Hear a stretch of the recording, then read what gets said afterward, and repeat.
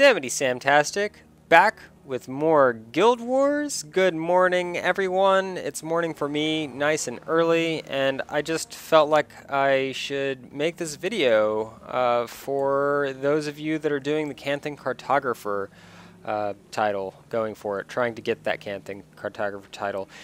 Anyway, there's a technique called portal jumping, and I know that sounds like you're going to be playing a Valve game to do it, but that's not the case. You can still play Guild Wars and portal jump. It's just a completely different kind of thing, and that's what we're going to be looking into. Now, this technique can be used in several of the campaigns. I will go ahead and link in the description to a page that talks about it, about what areas are notable for portal jumping. The first thing that you want to do is come to Kaining Center and come talk to Michiko, and head on down to Shadow Arts and either get Viper's Defense or Heart of Shadow, and both of those should work equally well for what we're going to be doing. I've got both skills, as you could have just seen, and I'm going to stick with Viper's Defense.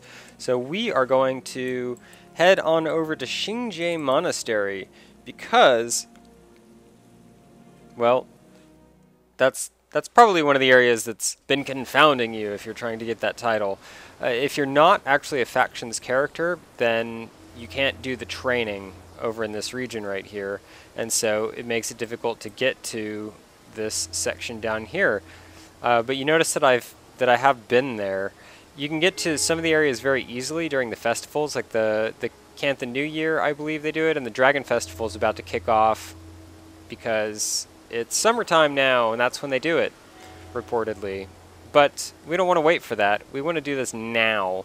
And so the trick is to come on up here. This one's actually quite simple.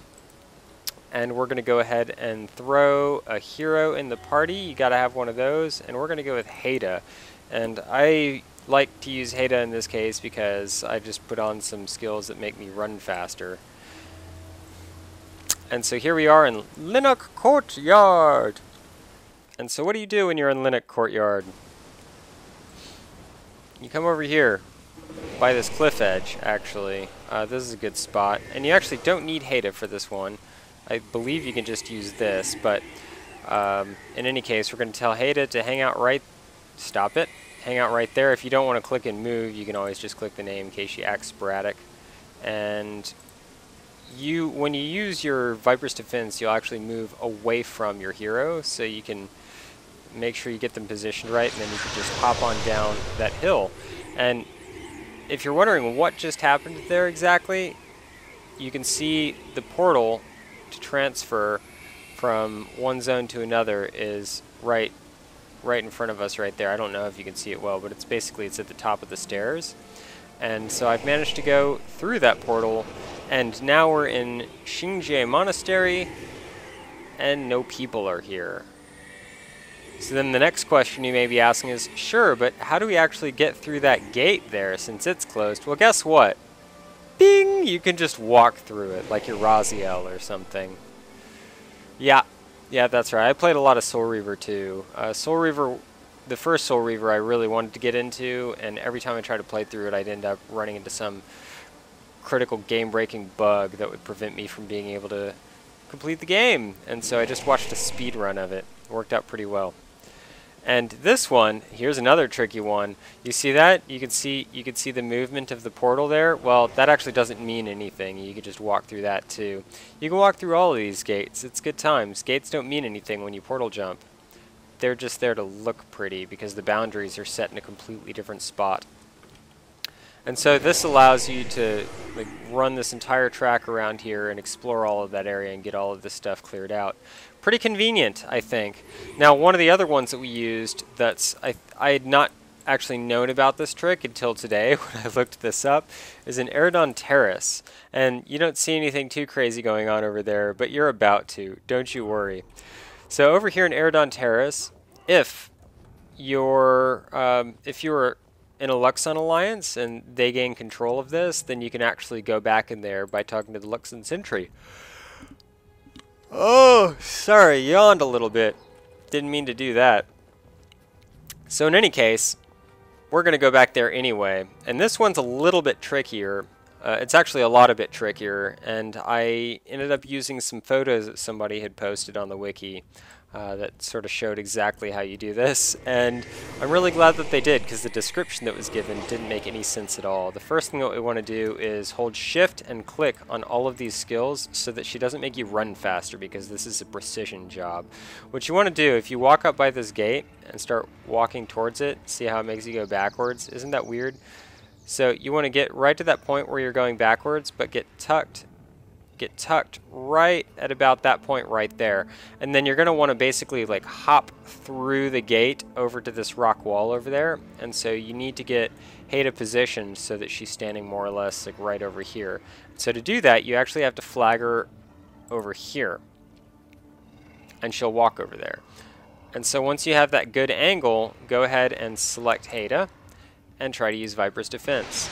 And see, in that case, it didn't actually push me through because the angle's a little bit too tight. So what you can do is just scoot on over, and then we're going to try it again. Bing! And there you are. And this took a lot of trial and error for me to learn this, but one thing that you do need to know once you make it over here, if you walk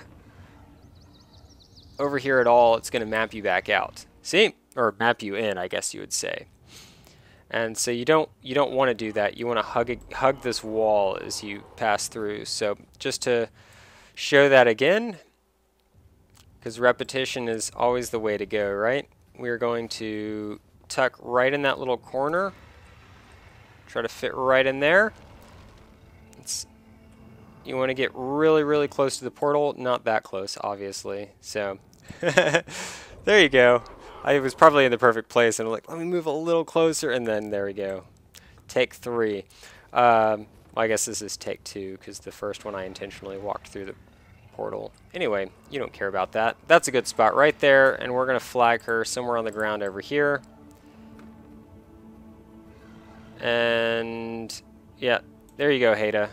Select Haida, portal through, walk along this wall, and then that allows you to actually come up here. We're going to go ahead and unflag her so she can come up and help us run faster. Hold shift, click all those skills, she starts using them again, and you can walk through here. Now, that's cool and all. It's great to be able to explore this extra little section, but now this is where the party really begins. You come across this bridge, and you walk over here, back behind these, what are they, windmills? Yeah. Back behind these windmills, and come up this little rock wall, and then sort of wander off into places that you're not supposed to be. This is a big bug, but I guess for whatever reason they felt like leaving it in. Maybe for people that took the time to discover it, they wouldn't actually have to torture themselves trying to scrape every little last inch of the maze that is Cantha. But you can come over here. It's still something you can do, and it's actually kind of funny because you may notice here that it's not pretty sky anymore. We've reached the edge of the world, and there's actually a spot over here where it glitches out really, really, really badly, because this is all supposed to be background scenery. You're not actually supposed to be standing over here. So they didn't put any pretty rock walls to prevent you from getting over to this point. Kind of fun. Neat stuff. But yeah, if you're coming over here to scrape on this, some weird glitches can occur. Yeah, see that? It does some funny stuff. And you see Haida's like just staying over here on the map because it's glitching out. It thinks I'm still standing over there, something like that. And oh, wait, what? What's going on? Yeah. There we are. I'm standing off the world. Oh, and then you get that cool little effect there that you used to get that. I know you played Doom, right? And you'd use the clipping code. I don't remember what it was in Doom because it was some really bizarre thing, but in Doom 2 it was ID clip. I know that. And then you'd go off the edge of the world and everything would do that weird blurry thing. Anyway, that's portal jumping. Those two spots together will get you almost 1% of the map. So if you're trying to get that last little bit, this is how you do it. That is how you do it. I already showed you. So there you are. That's a fun little tip for today. And keep on getting those titles, getting that Hall of Monuments, doing whatever you do, or just watching these videos because you find them entertaining. I don't know. I don't care. Click like, subscribe, and you will see me later.